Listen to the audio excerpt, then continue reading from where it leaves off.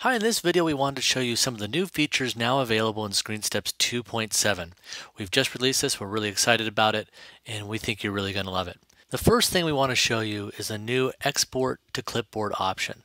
So if I take a lesson in here and say, for example, I want to email this lesson out to somebody, I can now use the export to clipboard option, select HTML, and open my mail client, my desktop mail client, in my case Mac OS X Mail,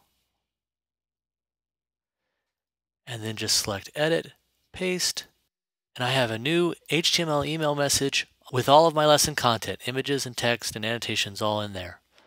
I can now instantly send this out to someone, and I've got a great either how-to or bug report, whatever it is that I'm trying to communicate visually with this message.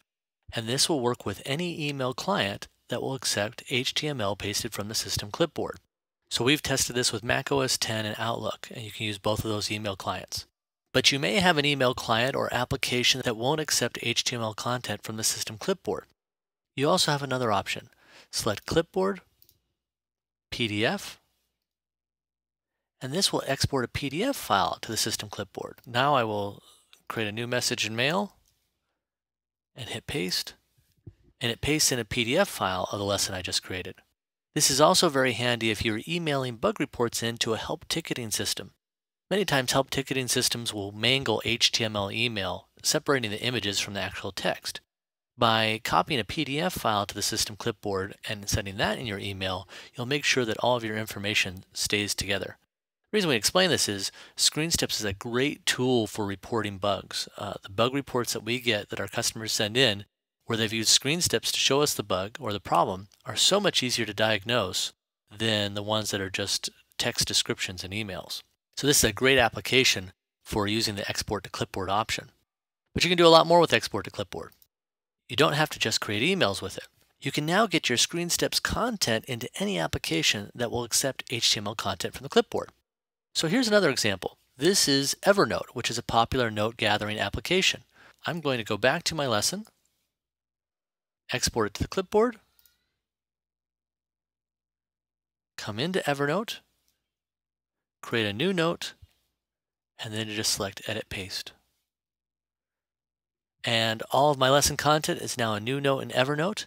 This will be synced with their servers so I can view it on my iPhone or other mobile device or on my PC, all the services that Evernote syncs with. This is a great way to capture knowledge, so you can capture the information you need in your ScreenSteps lesson, then it's there for you to retrieve whenever you need it. Another example is OmniFocus. It's a getting things done application.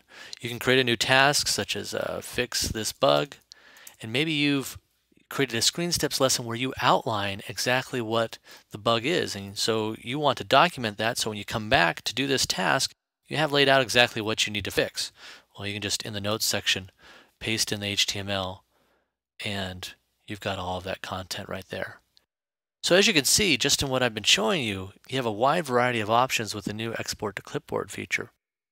One last example of this, if I export a PDF to the clipboard, and say I want to upload that file to a web page, I'm going to come here. This is Backpack, a popular web application. I'll select Choose File. And on Mac, what you do is you just hit Command-Shift-G, and that brings up a little dialog box where you can now hit Command-V. That will take you right to the file that you just created. Hit Choose and Upload. And you can instantly upload a PDF file to any website. On Windows, it's even a little bit easier. All you need to do is select the File Open dialog box and hit Control-V, and the path to the PDF file will be put in there so you can attach the file to either an email message or upload it to a website, whatever it is you need to do. We've also added drop shadows and smart annotation selection.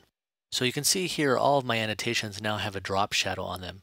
If you want to add these to your existing annotations, just double click on the annotation, which will bring up the inspector palette, and check this drop shadow box. We've also added smart annotation selection. It used to be if I had a rectangle and then I wanted to reposition this sequence notation, I would have to go select either the sequence tool or the select tool to do that.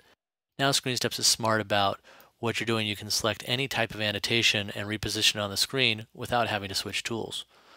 Makes it much easier to work with your annotations. We've also made dramatic improvements to the search functionality. So now you can not only search in the lesson library, but you can also search within manuals themselves. And this is very handy, not only for finding lessons in your manual, but also for managing your workflow. If you use the status checkmarks, you can now filter your library or your lesson by those status checkmarks. So I can come in here and see all the lessons that are not finished or need revision. And this basically becomes a to-do list for me. I can see all the lessons that are marked with not finished needs revision. And as I edit this lesson and then complete it, it disappears from my list. So this becomes a great way to manage your workflow. If you need to reset your search, just hit the yellow X and your search results will be cleared out. You can also easily find all of your draft lessons. We've also added a tag palette. So if I come up here to show tag palette, this gives me a list of all the tags in my library. I can take these tags and drag them onto existing lessons to easily tag lessons from the table of contents. I can also create new tags right here using the new tag button. You can also use the tag palette to search. So say for example, I wanted to get all of my lessons that are tagged with getting started. I can just drag that up into the search field and that will perform a search for me.